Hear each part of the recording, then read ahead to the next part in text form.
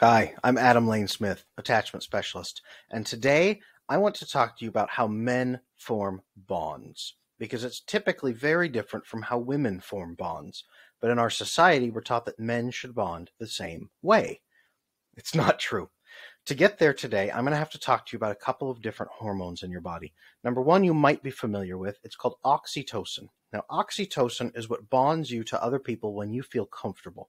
Sometimes it's called while being immobile, without fear, while being at rest. Oxytocin is what makes you bond to other people in good situations. When you're happy, when you're hugging, when you're holding hands, when you're snuggling under a blanket, when you're enjoying a cup of tea, when you're on a quiet walk together.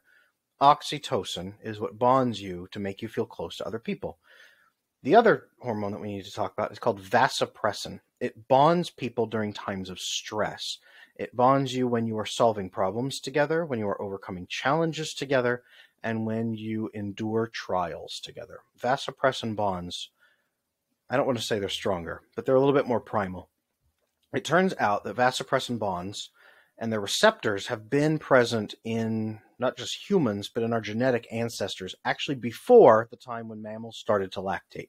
Oxytocin is built a lot more around lactation, or at least it entered our species during that time, or even our genetic ancestors during that time. Oxytocin moves a lot of milk. It has a lot to do with female reproductive systems and female feeding systems. Vasopressin is older, much older. It's much more primal. What does vasopressin bonding look like? So when men go to war and start fighting and killing and surviving together, they experience vasopressin bonding. This is why movies like Band of Brothers, Saving Private Ryan, even if they hate each other, even if they despise each other at the start, they start forming lifelong bonds that they don't want to be apart from each other ever again, and they will connect all the way up until all of them are 90 years old, as you see with some World War II veterans. This is why. It's vasopressin bonding. It is solving problems together. And science shows that vasopressin exists in men in much higher levels than it does in women. Vasopressin bonds us to other people. It's a choice to introduce that stress sometimes, but vasopressin makes you bond to other people as you solve problems together. Oxytocin, I don't want to say it's the female hormone because it's not. Both get it. But oxytocin is much bigger in bonding for females. During birth, during natural vaginal birth, a large dose of oxytocin floods the female system so that she instantly bonds to that baby. If you've experienced or if you've heard of, prior to birth, the mother tries to give the baby up for adoption. Everything rolls through. They've got the parents on board, the new parents, the adopted parents, and she's just about to give birth and is ready to give the baby up, and then she gives birth and cannot let that baby go ever. And the adoption collapses. This is why. It's the huge oxytocin bond at first. They do first feeding. Oxytocin floods her system and creates more milk production and pushes the milk out. The baby drinks it. She is basically, while breastfeeding, moms sit there in almost a drug-induced haze, looking at their baby thinking, I love this baby so much, typically. That is oxytocin. If you hug somebody, you release oxytocin and endorphins. Oxytocin comes from a variety of good things. Men, though, we tend to be much more active. Acting in stressful environments, good or bad stress, creates more of a vasopressin bond. That is how men tend to bond. And this is why so many fathers with newborns feel uncomfortable and sad because they do not feel as bonded to their newborn as the mom does. The mom has this incredible oxytocin flood going on at 20, all the time. Every 2 hours you have to feed the baby. Oxytocin, oxytocin, oxytocin. And that's great. Men don't get that because we're not breastfeeding that baby. We didn't give birth to the baby. We are not getting those oxytocin bonds. We might when we hold the child, depending on our own oxytocin states. If we grew up with healthy oxytocin, that's a whole different story. If we grew up with healthy oxytocin, we may hold our child and say, well, this is my wonderful child. I love this child, and get some oxytocin bonding, not to the level that the mom does. Many first-time young fathers are uncomfortable and secretly sad that they don't have that bond, and they worry with their newborn. Why don't I feel as close to that baby as the mom does? Men tend to bond through small levels of stress, problem solving. When the child is a little bit older and the child has problems and the father can teach them Men bond through teaching. You have a problem. I have the solution. Let me share it with you. And they vasopressin bond through that. They vasopressin bond through throwing a football back and forth because there's a little bit of stress about running and catching, maybe a little bit of competition. Men bond also through competition. Men bond through wrestling and fighting, through the stress levels that are in there. You get physiologically aroused like you would be fighting with stress, but it's good stress. That's wonderful. Men vasopressin bond through sex, interestingly. So when a woman experiences an orgasm, she gets a flood of oxytocin like she does at birth, like she does during breastfeeding, and she looks at her husband or male partner and thinks, wow, he's so wonderful, and wants to snuggle and cuddle with him and deepen that oxytocin bond. Men get a little bit of oxytocin at orgasm, but the role of the oxytocin appears to be moving the semen more than bonding you to the other person. So you might get a little bit. Mostly what men get is dopamine. So they release, they have the orgasm, they ejaculate, they experience dopamine rush and think, wow, she is really great for relieving my sexual needs. That's very different from, I love this woman so much. That's why men tend to go to sleep, they get hungry, why do you want to cuddle after sex? I'm hot and sweaty. They don't want to do anything.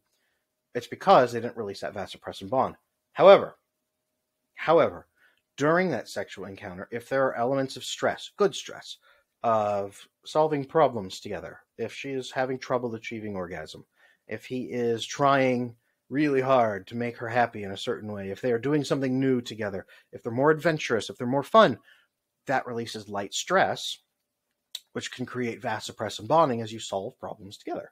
It's a team-building exercise. Hey, great. That is why men tend to vasopressin bond more with women who are actively engaged in those sexual activities. That's why some women know that, and some women use that, and that vasopressin bonds men to them. Vasopressin bonds, now that you understand them, this is how men bond. So if you want to feel closer to somebody, you have to create a team-building exercise in some way. Sitting and holding their hand will probably not do it as much for most men as getting up and building a pine wood derby box. We all grew up hearing at least stories about that activity fathers and sons used to do.